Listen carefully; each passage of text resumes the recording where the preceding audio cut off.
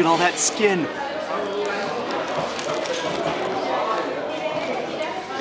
You know how I always tell you that I love to eat salty instead of sweet things? Now I know exactly why. It's in my DNA.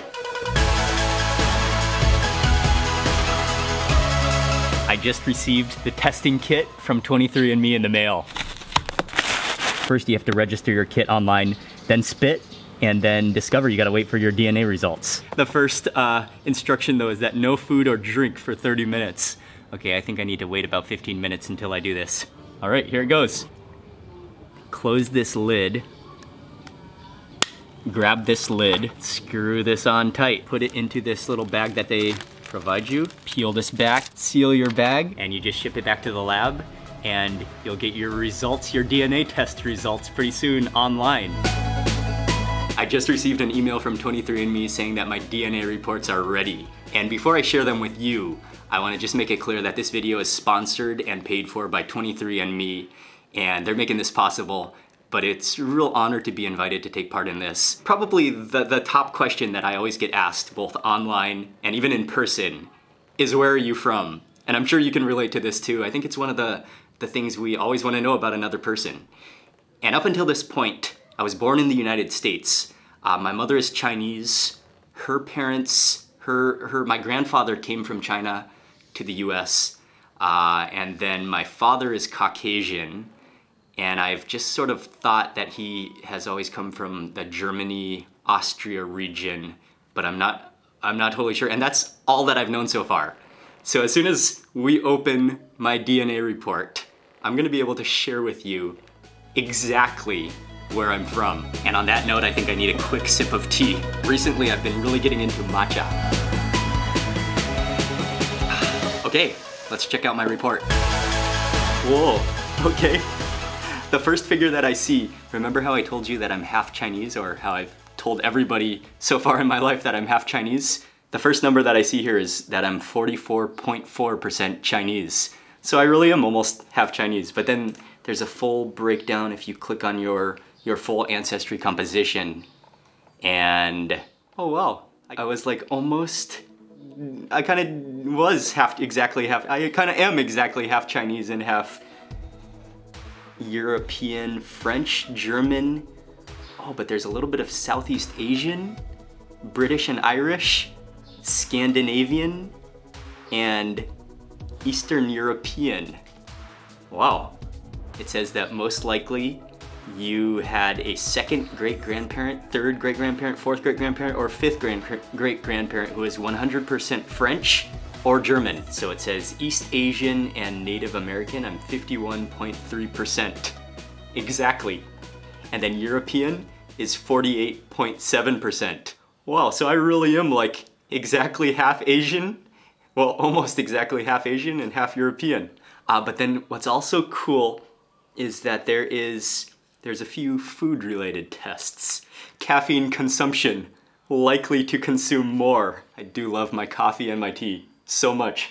When somebody asks me what I don't like to eat, I usually don't like sweets. I'm not a big fan of sweets, but I do love salty food and salty snacks. And so this says it exactly right here. It says that I'm likely to prefer salty or savory snacks 71% of the time. I taste exactly. I've only been scrolling through the information for a few minutes now, but already I'm getting so into the information because it's so interesting to learn more about yourself. And 23andMe is offering a special promotion right now.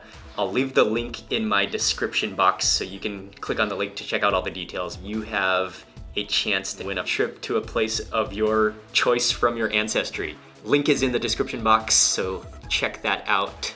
And as for me, I'm also traveling too, traveling for some food, so I need to decide where I'm gonna go. I'm gonna head back to my ancestry report.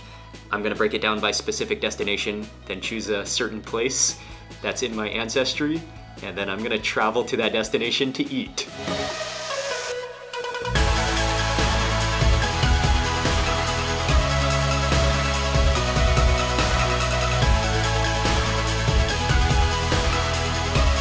Micah.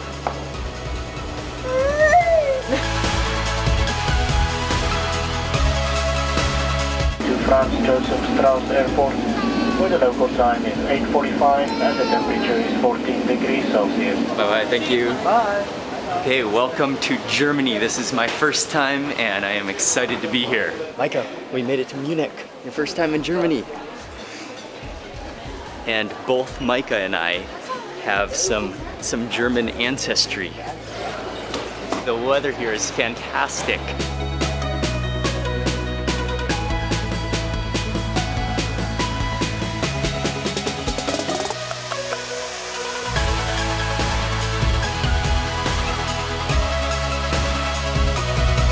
From the airport, we checked into the place that we're staying, which is an apartment that we rented, and now we are out walking around. But I'm already loving it. I love how peaceful and calm and organized it is here in Germany, and it's so like quiet. Even the roads and the streets and the traffic is quiet. We're walking towards the center of Munich, an area called Marienplatz, and that's kind of a public square, and I cannot wait to have my first German meal.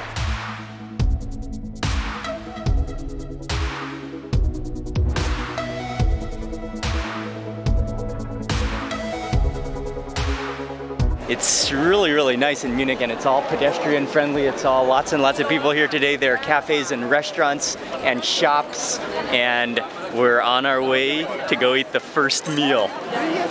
Hi, my name is Shoso Takaya. Just ran into Mark Wiens, and I hope he has a great time in Munich. We're walking down a side street a little bit away from the hustle and bustle. It is just action-packed in the square today. And we're walking over to a restaurant to eat at that many of you recommended. They are famous for a very well-known Bavarian dish. And oh, my mouth is watering thinking about it. And this place is known for their roasted pork knuckle. And actually, I haven't even gone inside, but you can just see them roasting, slow revolving over there's charcoal going. You can see the hot coals, and you can just see that skin and those juices from that pork knuckle just slowly bubbling and juicing. And I got this like almost a sauna sensation aroma of pork steam just coming from this window as I walk past here. 3 adults and 1 baby. Yes, come in. Thank you.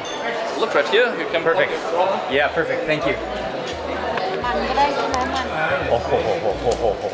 Oh, he's just brought out the platter of the pork knuckles. The biggest. You can come back here to watch them where they are roasting the pork knuckles. This is where your pork dreams will come alive.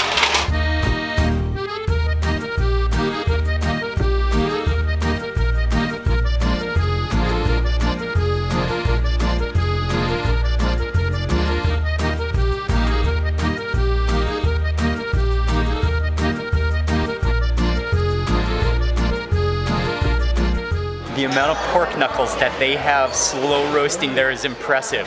At first you only see the one from outside, and that even that looks like a lot, but then you come inside, you look in the kitchen, and you can see just stacks of pork knuckles, and you can see that crackling, crispy, ultra crunchy skin. Thank you. When you see those knuckles up there, there's absolutely no way you're not gonna order an entire knuckle. That is just golden, crispy, absolute beautiful. And you can see the bubbling of the skin. It's just bubbled up and it looks ridiculously crunchy, and then you can just see that like kind of fatty, oozy meat underneath there. Look at the size of that bone. I have to begin with the bone section. Oh, look at how much meat is on there. Oh, I'm just gonna pick this up like a drumstick. Okay, it is cut into giant pieces, but that is still a giant bone. I'm gonna reach in for this. Oh, that's an entire piece. Oh, come close up, look at that. That is where the skin meets meat and all of that. Oh yeah, that's fatty. Okay, I'm gonna start with this piece right here.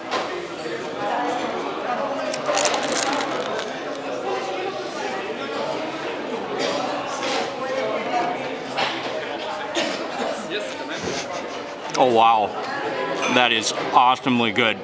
That skin is just ridiculously crispy. And then the meat is tender, it's moist, and you have that creamy, fatty layer as well. The trio of those different textures is sensational. It's salty, you can taste that slow roasted flavor in it, just embedded into both the skin and the meat. Oh, look at all that skin. Very good. Amazing. Amazing, thank you. Well, that was a fatty bite. That skin is just ridiculous. Bubbly pig skin. Another dish I ordered is a plate of sausages. There's 6 sausages over a pile of sauerkraut. And this is just this is the vegetable dish of the meal. Oh yes. I think these are the white sausages. I'm gonna get some of the sausage. Dig out some of that sauerkraut. Oh, wonderful.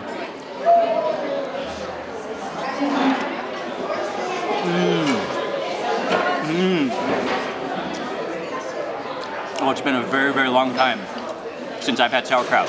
I have had it before, and sometimes at my grandma's house, but that is some amazing sauerkraut.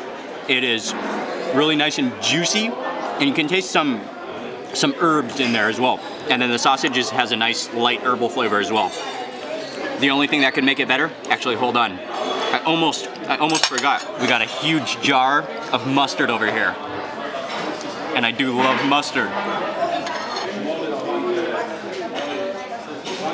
All right. Okay, back to that bite. Mustard. Sauerkraut.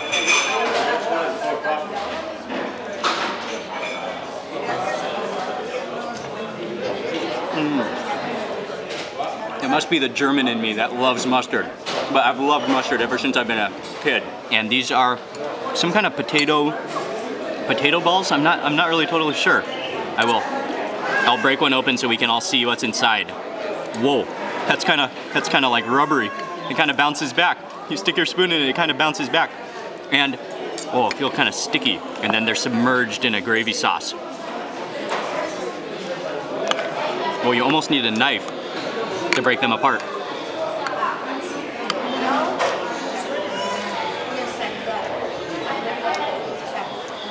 In my mouth, I can taste potato, but then in my mind, I'm almost kind of thinking noodle because it has kind of a sticky, almost like a ball of noodles. Like if you took noodles and made them into a ball, that's sort of the texture that it is.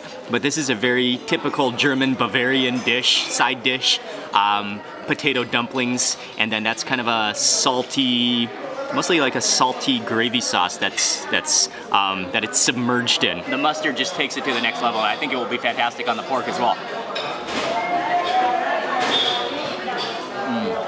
Yeah, we have reached the end of this meal. I just saved one more final bite to share with you, but wow, that was a lot of meat.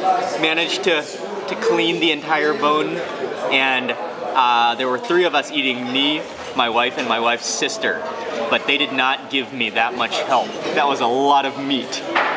Okay, my final bite I saved to share with you is this like crinkly piece of skin. Look at that. And actually, I'm just gonna go straight on with some mustard. Come on. Boom. Okay, there's my final bite.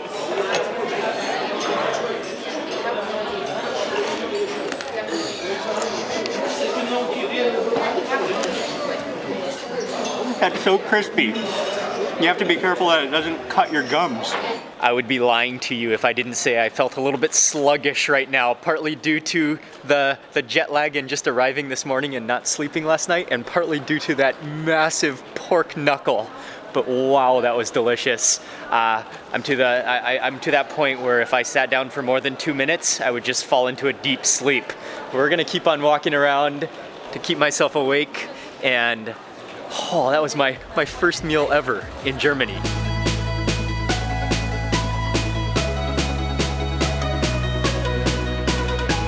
One of the things I'm also just loving so far since being in Munich is the color of the blue sky and the clouds. I'm not sure if we're here just on a lucky day today, but the contrast of the really deep blue sky with the really white clouds and the puffy clouds and the architecture. It's beautiful to see.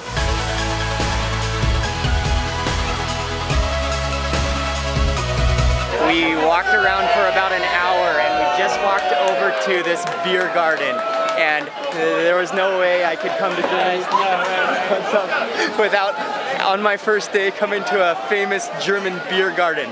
And wow, this place is huge. It's really nice under trees. There are just lots and lots of tables. People are hanging out, having fun. Really a social, friendly atmosphere, and you gotta find a place to sit down now.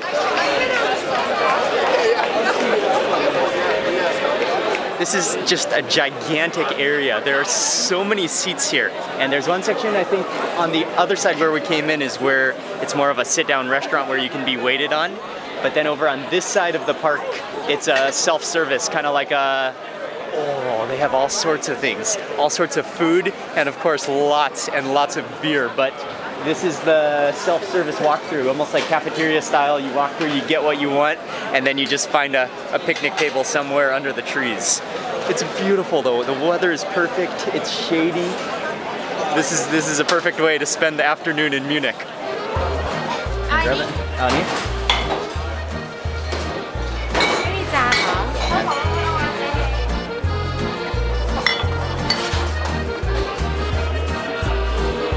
Oh man. $14.50. They do not take beer lightly in Germany. Look at the size of this beer. Oh, you could lift weights with this. It's so heavy. And I got one gigantic supersized beer and one gigantic supersized pretzel. Look at the combination of this. Okay, I gotta take a sip of this beer immediately.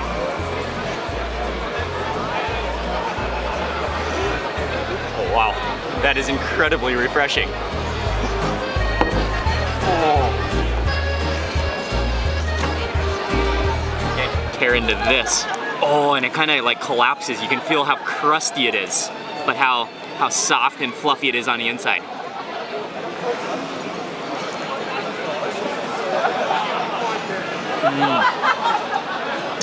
Oh, that is amazing.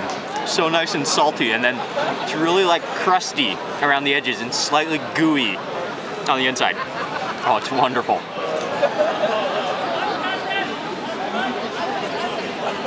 Wow. I love the outdoors. I love eating outdoors. I love sitting outdoors. This is just a perfect environment. And some of the areas over there are really, really loud, and people are cheering and cheersing. This area over here is more kind of calm and quiet and relaxing.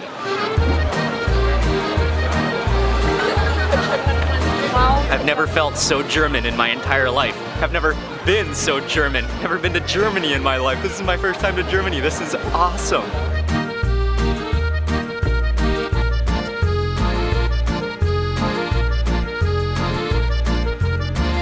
It's been a really, really long day. I'm starting to get into that kind of blurry stage that I didn't sleep last night and then been out walking around and eating all day. Or maybe that's from that pork knuckle that's making me a little blurry. But anyway, it's been a fantastic day. First day in Germany. This is my first ever trip to Germany.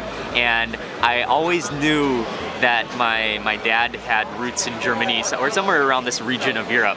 But then being able to take the DNA test and knowing for certain that I had ancestry in Germany, this region, and then being able to travel here, it's really been special. And I've just been thinking about that I have ancestry and relatives and a history here in Germany. And yeah, that's really cool. That gives you a different kind of perspective when you travel. So I want to say a big thank you to 23andMe for this entire opportunity, and I'm excited to eat more in the upcoming days here in Munich. Also remember to check out the link in the description box. You can enter for free to win a trip to a destination of your ancestry, all expenses paid. And I want to say again a big thank you to 23andMe for this awesome opportunity. And thank you for watching this video. Please remember to give it a thumbs up if you enjoyed it. I'd love to hear from you in the comment section below. And if you're not already subscribed, click subscribe now for lots more food and travel videos. Goodbye from Munich, and I'll see you on the next video. Thanks again for watching.